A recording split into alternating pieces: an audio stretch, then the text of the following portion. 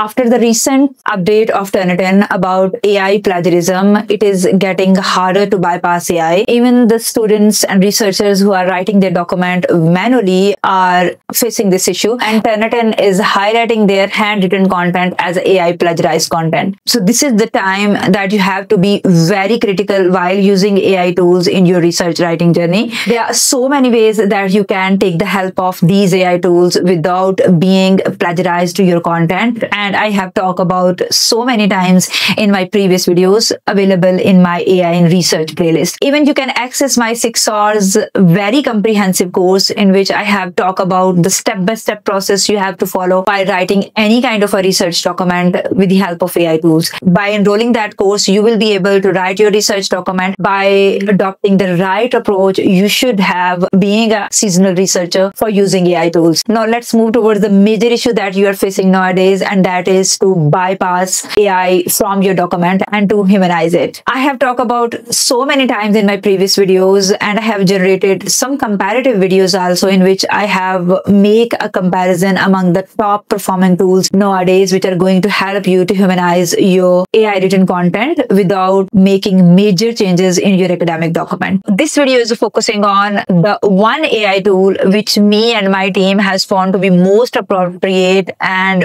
well performing in 2025, and that is SafeWrite AI. You can access this tool from the link available in description, and this tool allows you to make the changes in your research document word by word and will allow you to see those changes by highlighting the changed content into different color. So in this way you can have a deep look on the changes that have been made. You can customize those changes, and you can even rewrite those prominent keywords which you don't want to change in the resulting document by typing manually. This tool will not only allow you to humanize your content but also generate an AI score of the provided document. So this is the text, and according to the SafeWrite AI, its AI is 0%, but this report is not reliable, and you have to rather check this document on the size-based AI detector feature, which provide you the AI plagiarism report very much compatible with the Turnitin AI plagiarism report, and I have made a detailed video on it. You can access this video from the link which is available on I button or from the description below. Its humanizing feature will help you to rephrasing and restructure your content, and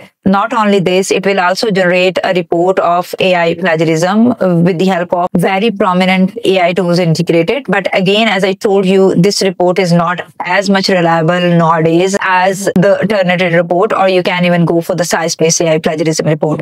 So this is the content which we have rephrased. As you can see, the changes are highlighted in different colors, which show you that which keywords have been changed, and either you want to go with this specific changes or not.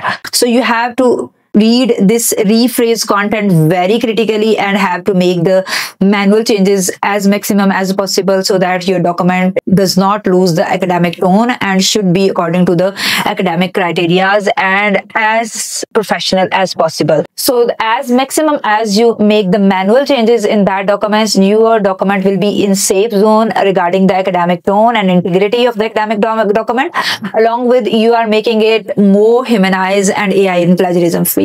We are going to check the report of this AI humanized content which have been humanized by SafeWrite AI with the help of Turnitin. So as you can see, this document is providing us 0% AI, and this is very hard nowadays to get 0% AI and making your AI written content to 100% human written content. But SafeWrite is doing this very safely without damaging the tone of your academic document. You can access this tool from the link available below, and if you need any assistance to remove AI or plagiarism or for edit or proofread of your research document, you can access it from the website link which is available below. I will see you in another video. Till then, take care of yourself. Bye-bye.